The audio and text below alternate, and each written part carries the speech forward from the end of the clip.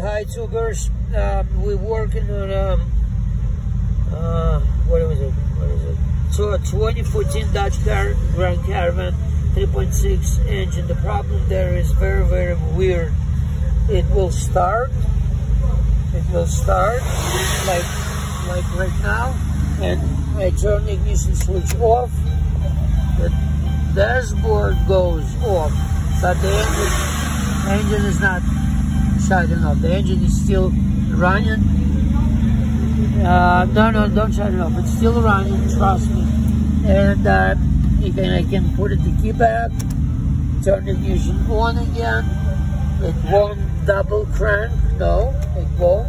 But at the same time, I do this, and engine is still running. I'm going to show it to you, so you don't tell me that I'm making it up. The engine is still running like crazy. I don't know what to show you. Oh, let me show you from the other side.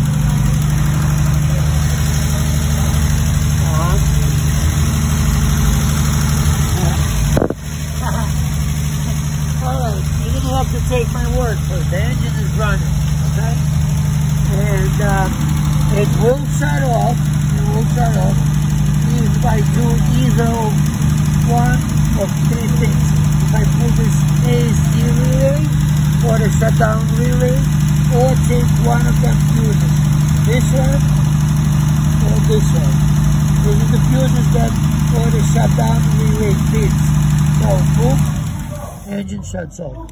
Now if I put it back in, it doesn't go on, and it will go on again only if I turn the ignition on. Oh, as a matter of fact, no, it won't turn on. It will stay off until I start the vehicle. All right?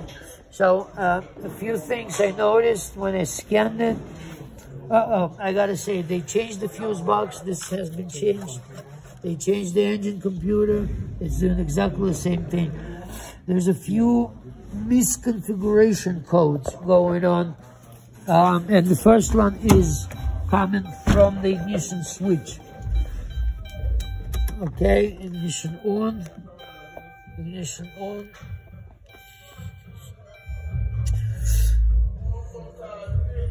Ignition switch, I think, is the culprit of the whole system. This is that.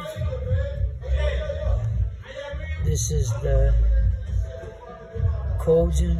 Okay, we are in engine computer now. There's a bunch of codes, lost communications.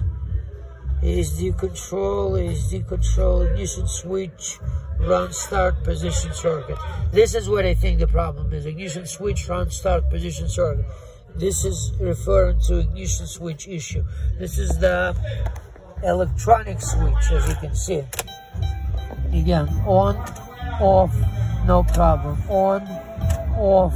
The only thing is, if I turn the ignition off, I won't be able to communicate with the ignition switch. To me, it's not right. I think the ignition switch should be communicated even though the ignition key is out of it, because this is the initial state. TTIPM should communicate, and the ignition switch. So I'm going back to ignition switch right here as we talk. Instrument custom, wireless. There you go. Ignition switch. No communications because the ignition switch is open. First position. Yep, got codes and battery voltage low. I know. ECU configuration mismatch. This is what I think is the culprit. The ECU configuration mismatch. That asking to be replaced. Okay, I call it a problem. I call it an ignition switch problem. I will tell them to put the old ECM back, put the old fuse box, which is BCM or whatever, and change the ignition switch, put the new ignition switch with the new key, program the whole thing, and I think that will do the job. I will come back with the results once I get something positive here. Okay, thank you.